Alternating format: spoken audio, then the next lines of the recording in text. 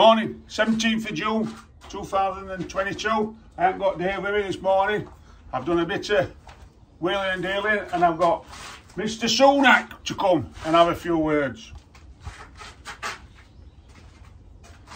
Morning. Morning, Morning Richie. How are you doing? Oh, take it about, John. We've been taking questions off people at Rotherham. That's okay by me, John. I've got one or two questions. I have nothing to add, John. How did you become a multimillionaire by the age of 42? I'll tell you how, John, and it's easy really, anybody can do it. Sheer hard work, graft, not 7.5 hour shifts, 12 hours, sometimes 14, sometimes 16 hours. Hard work, from the day I left school up to now, I've never stopped working and earning, let me add. Ah, right. Why do you need to work then if you've got all this money? Money? I'm not doing it for the money. I'm doing it because it's my duty to get this country back on its feet. We've gone through a pandemic and we've spent a lot of money and now we're going to get it back in and you're going to pay whether you like it or not. Right. You're the first Chancellor in memory of man to be fined through Portugate. Oh yeah, well that's it, see. I didn't agree with the fine. Have you considered resigning? Oh no, not for 1 minute. I'm not resigning, but the thing is, I did pay the fine under duress, but what it was, I thought, I was attending a work meeting. Obviously I'm my workmates with you, so why won't it be a work meeting? You and your missus have been accused of tax evasion. Have you ever evaded paying taxes? Well, hand on heart, I must say this. I have paid my taxes, but I've got an American citizenship, so I pay tax over there, same as my wife. She pays tax in India. We have paid some tax here, but we paid all the tax that we should have paid, we've just not paid them all here. You know, like, there was no interest. It's no good having your money. Tax evasion. It's no good having your money in a bank in England, but you're going to have to pay tax on the interest. So if you go over to Virgin Isles or somewhere like that, stick it out there, you don't pay any tax on interest, you get a better interest rate or not, to be honest. Right. You spent a lot of public money during the pandemic. Yeah. Do you think it's been well spent? Oh, absolutely well spent. We got the world beating second stage for 37 billion. We got the furlough. We've kept loads of small firms afloat and big firms and all. Okay, we've been, we know people are wrongfully claimed, but you're always going to get that.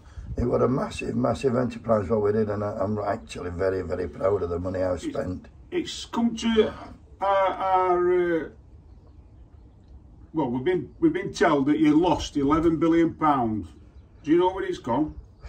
Oh well, I have a rough idea, but to be honest, John, what happens if you've got £1,000 in your pocket and you lose £11? You'll not even know it's missing. It's the same for me, but instead of talking £1,000, let's say 1,000 billion. You have 1,000 billion in your pocket, you lose 11 billion. It's a drop in the ocean. Get over it, move on.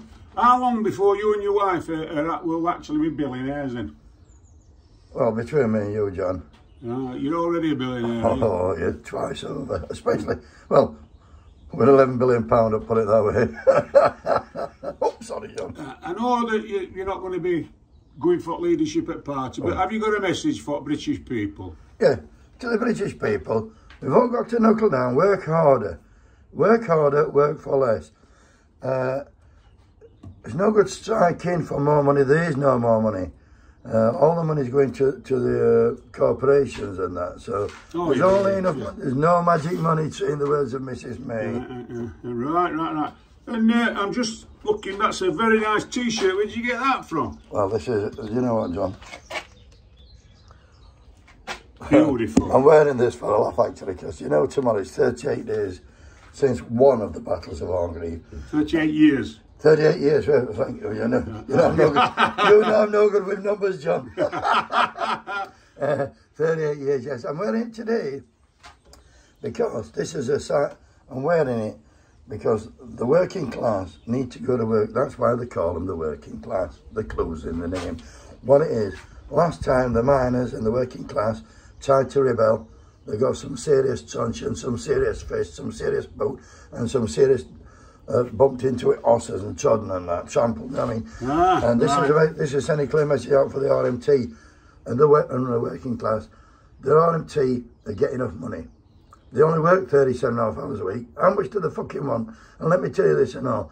Any of the working class come out to work back them, we'll be sending the police in again and you get some fucking more. Get to work, you idle fuckers. Good morning. Thanks, John.